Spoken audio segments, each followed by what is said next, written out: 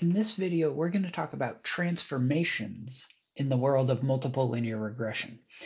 Now, this idea is a little funny because it really almost distorts your imagination of what the word linear in linear regression means. So I've found it's often easiest to explain linear first before you get into transformations. So the definition of linear means linear in the coefficients beta. So that is, you have multiple terms in your multiple linear regression model. Each term has a beta coefficient in front of it.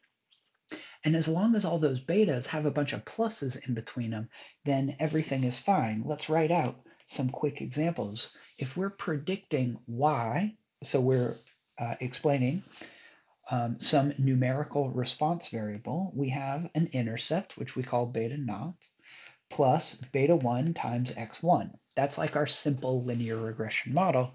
Now, multiple linear regression is going to allow us to add terms in, like maybe a second numerical explanatory variable. But here's the trick. As we already saw with the video on interactions, we can multiply x2 by, now let's just be crazy and say x2 all over again. But if you look at that, x2 times x2 is really just x2 squared. And that still defines a linear model because this plus here and here is separating the coefficients beta. So it doesn't matter what happens to the x's themselves, as long as we still have pluses in between the coefficients beta, then we still have a linear model.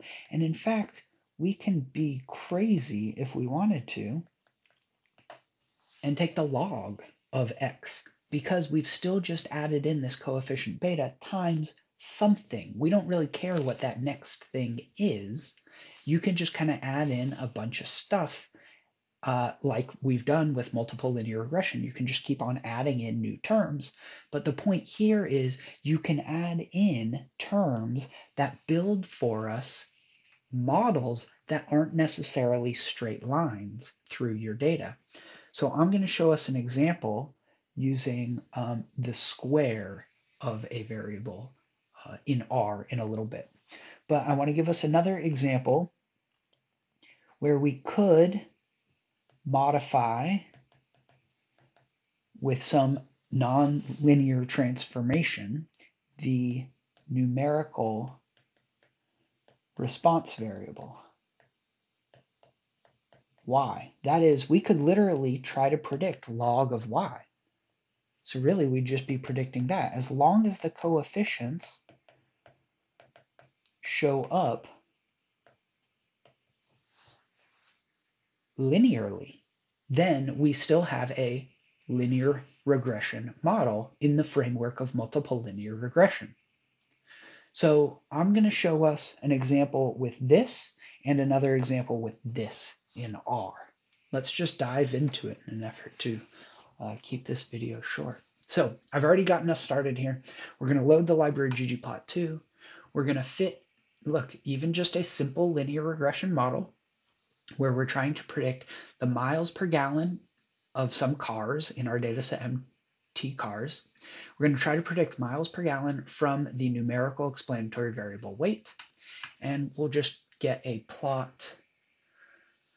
What is wrong with my code?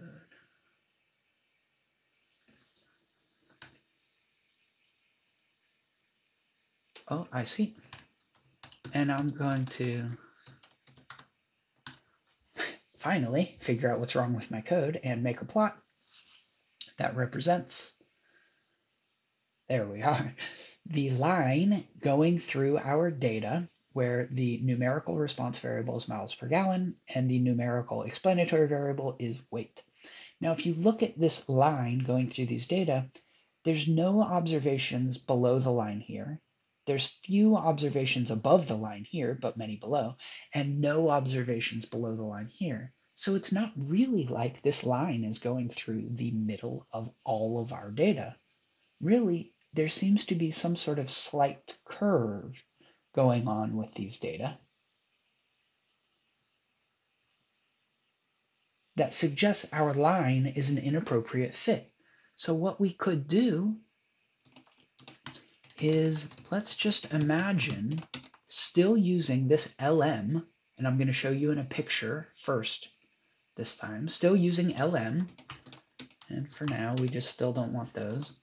We can say, give me a second degree polynomial on x. So really that's just saying, give me x squared in my model.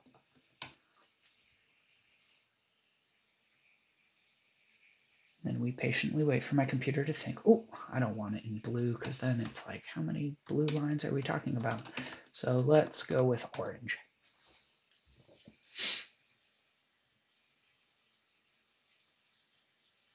Now look at that curve going through the data. This is still in the world of multiple linear regression, but we have fit this curve through the data because it better predicts these points. Notice the blue line is further from all of these observations up here than is the orange line. That is, our curve is fitting the data better out in the tails here and here. So in fact, this appears to be a better model altogether, and you can get it in the world of LM by just saying you want a polynomial on weight to the second degree, and we'll continue to use our data set cars. This is essentially just an interaction term between weight with itself. But poly is the way to do it because it's a little bit more sophisticated. Notice it includes the first order term for you by default. So this here is multiple linear regression, but it fits a curve through the data because all you're doing is taking the intercept, this estimate here, plus weight times this coefficient, plus this coefficient times weight squared. That turns out to be totally cool. And in fact, let's just show you that there's other options you can deal with. Like, what if you just wanted to take the log of miles per gallon and then just have weight on its own on the left-hand side? Well, R also does not yell at you about that. You can totally just fit that model. But let's do something a little bit better. Let's see if we can plot all of these on one plot. So we're going to go y hat.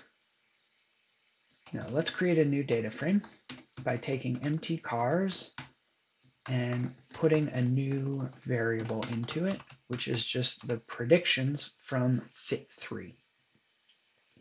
So we'll go do. Let's cut this plot, put it down here, change it to data frame, and then just add a geom line where on the AES we put weight. Okay, you ready for this? Notice what happened. We took the log of y here. So when we go to plot this model, we should get back to the scale of miles per gallon. Color equals olive drab, I think is a reasonable name for a color. We're going to say size equals 1.5 so we can actually see it. Let's add all of that together and see if this works. First try. It does indeed. So this green line here is our model where we log transformed the response variable and then took the exponential to get back to the same scale as miles per gallon when we plot the actual curve itself. The orange line is our polynomial of degree 2, and the blue line is our linear model on weight. Notice that both the green and orange lines, these transformed variable models, seem to fit the data much better than the simple linear regression model on weight by itself. So these are options you have in the world of multiple linear regression. You can take polynomials of any of your numerical explanatory variables, you could transform your numerical response variable. And because this is multiple linear regression, you can do any combination of these you want. My only caution to you is that these models can get fairly complicated fairly quickly. Like when we took the log here, we had to take the exponential down here to get back onto the proper scale. If that's like a huge reach for you in understanding, well, then you can imagine how complicated it can get if you start adding in many more terms here into your model. That sort of stuff is possible in the world of multiple linear regression, though it does get complicated quickly.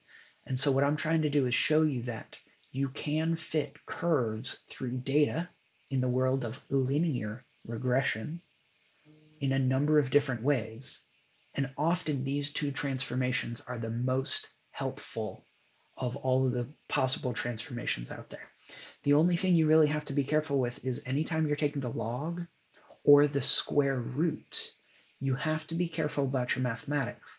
Log transformations cannot deal with zeros in your data set, right? Like, look, R will just tell you log of 0. Negative infinity, that's not a number. And if you're going to take square roots, you can't take square roots of negatives.